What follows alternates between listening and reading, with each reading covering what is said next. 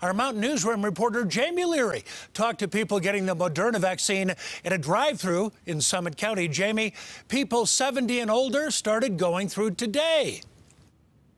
Yeah, and Summit County is one of the first counties in the state to put a plan in motion for its 70-plus population, a great way to start the new year.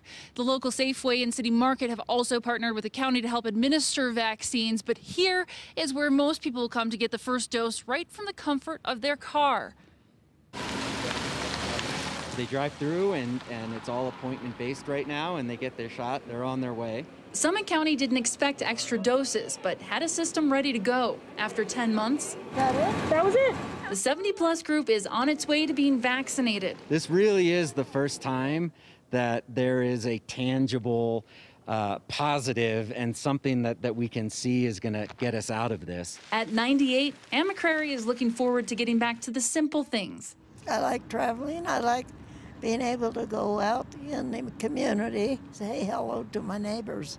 There are 814 doses to give out to the 70-plus group. Thursday, more than 300 were administered. The orange one is your reminder for 4 weeks from now to come back and get your second dose.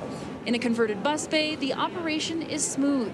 No pain, nothing. No. Don't be afraid of the shot. The county is also finishing vaccinations for some very excited frontline workers. This is amazing. I feel proud to get this vaccine. More doses are expected weekly, but the quantity isn't certain. One of the things that we are required to do is go through our allotment of vaccine that we receive in order to place additional orders to get additional vaccines in. For now, Summit County is one step closer to protecting its highest risk community members. It really is a much needed morale boost for all of us.